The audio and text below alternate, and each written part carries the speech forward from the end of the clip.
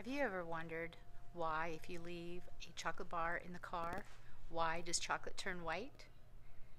I'll tell you all about it. Melted and discolored chocolate from a candy bar or another piece of chocolate that has been left in a car, it almost looks like it has mold, but it's not mold, it's called chocolate bloom. And for the most part, it's okay to eat, but it just doesn't look very appetizing. I'm confectionery journalist Carla Scully here at Anthony Thomas Candy Company in Columbus, Ohio. And I'm getting ready to find out, why does chocolate turn white? I used to work in a candy store, and I'd always tell people not to leave their chocolates in the car, even on a mildly warm day or in the sun. As the sun penetrates through the glass, your vehicle gets warmer than it is outside. On a hot, sunny day, that melting happens within minutes.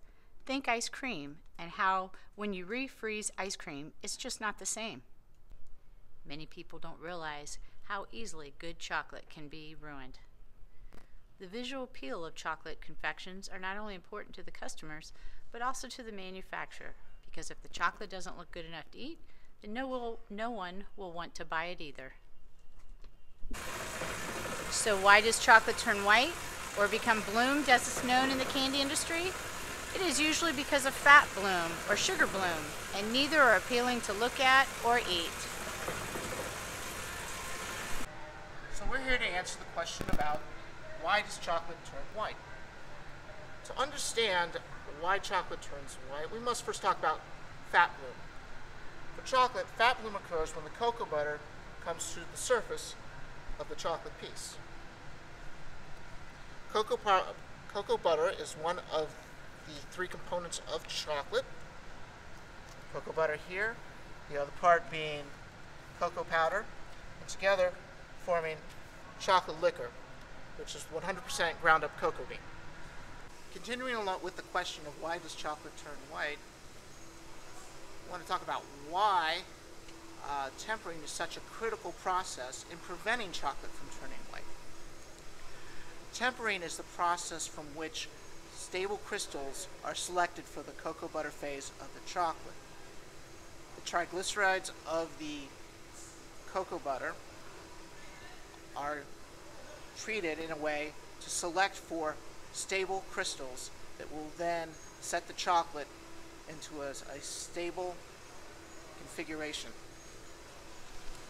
resulting in a good look for the chocolate.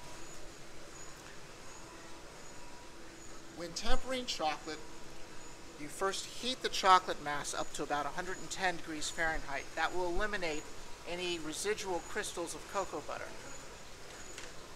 On an industrial scale, that chocolate will then be dropped down to about 83 degrees Fahrenheit to induce crystallization within the cocoa butter. That chocolate will then be subsequently warmed back up to delay the setting of the chocolate and also to remelt out any of the less stable forms of cocoa butter crystal. After that reheat process, what is left are crystals from which the cocoa butter can then solidify into a stable form. In tempering, the triglyceride is induced to crystallize, and in certain crystallizations, it packs together into a stable overall crystalline structure. There are three factors that we have to take into consideration during tempering, and that is temperature, time, and agitation. Temperature has to be controlled in order to induce crystallization, but also melt out any unstable crystal. Time, you need the time in the cooled state to induce that crystallization, as well as time in that elevated state to melt out any of the unstable crystals, leaving the chocolate mass with triglyceride seed, from which that nicely packed final crystallization of cocoa butter can take place. Agitation is important to mix those seeding crystals throughout the chocolate mass. and letting all the chocolate undergo the same crystallization structure. In the old days, the tempering process was carried out using a marble slab. A portion of the chocolate will be pulled out, smeared across that marble slab to cool it down.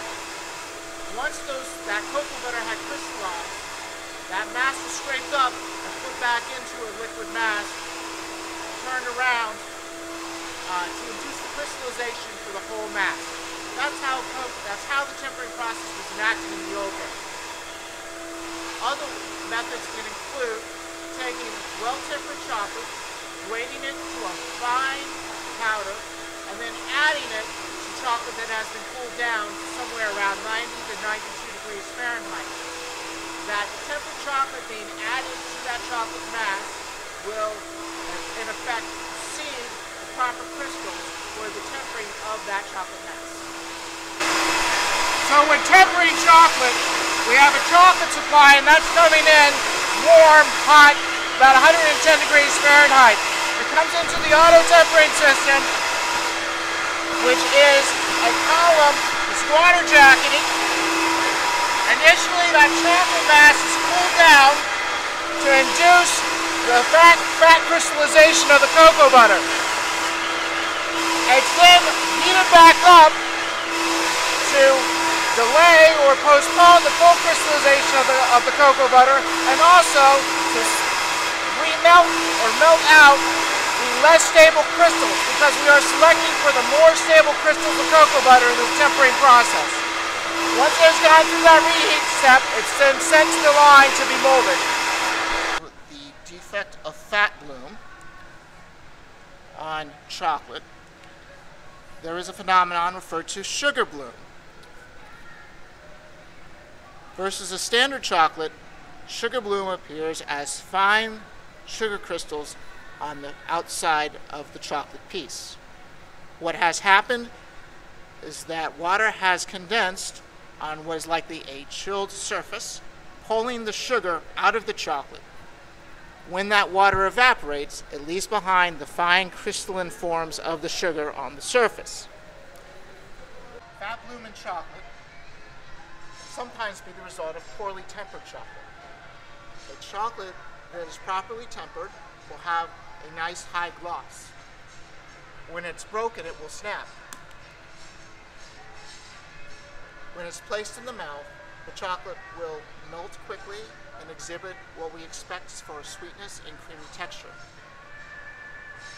Tempering is essential when molding chocolate, because a well-tempered chocolate will pull away from the mold and enable demolding of the chocolate piece.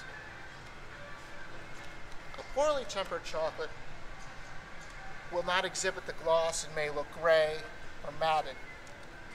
Sometimes the chocolate will also not snap and be soft. It can melt unevenly in the mouth and can display abnormal taste. Poorly tempered chocolate will create issues in production and not allow for the candy piece to be properly demolded. Continuing with the question of why does chocolate turn white, in addition to temperature abuse, as in a hot car, improper storage conditions, again, getting the chocolate too hot, can lead to bloom. Improper cooling of the liquid chocolate or improper tempering of a liquid chocolate can also lead to bloom and the development of the white film. The inclusion of materials that have nut oils or other low melt oils can turn the chocolate white as well. And finally, we have abrasions or touching by fingertips that can mar the surface and create areas where there is bloom. The finished product chocolate comes in several varieties. These varieties are controlled by a standard of identity as identified by the U.S. federal government. Dark chocolate or semi-sweet chocolate has the highest amount of cocoa solids, ground up cocoa bean, also known as chocolate liquor. It is at least 35% chocolate liquor and no more than 12% dairy solids. Milk chocolate is at least 10% cocoa liquor, chocolate liquor, with at least 12% dairy solids in the formula. White chocolate actually has no ground-up cocoa bean or chocolate liquor within its formulation. Instead, cocoa butter, somewhere around 20%, is mixed with sugar and milk to create that product. Of these three types of chocolate, dark chocolate is the quickest to exhibit bloom due to its higher cocoa content and its darker color. As a consumer of chocolate, how can you make sure your chocolate doesn't bloom and stays in its proper temper? Proper storage. Chocolate is sensitive to temperatures and moisture and should be kept in a dry, cool place, out of the sun and in rooms cooler than 72 degrees Fahrenheit. About 55 to 65 is ideal.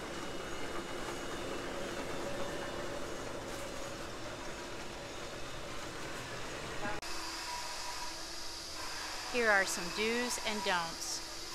If you're going to refrigerate chocolate or put it in the freezer, do take precautions to prevent condensation on the surface, such as tightly wrapping the chocolate in saran wrap.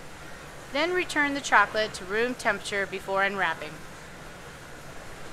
Don't store chocolate near warm things like the furnace, radiator, stove, or window. Don't store chocolate near strong odors, not because of blooming, but because chocolate can pick up the odors of strong scents. Don't store your chocolate in the car. Your car is always warmer than outside, and the glass window brings sunlight through that amplifies the temperature. Even in the winter months, if your chocolate freezes, it could get condensation and the moisture will ruin the chocolate. That's a wrap on Why Does Chocolate Turn White?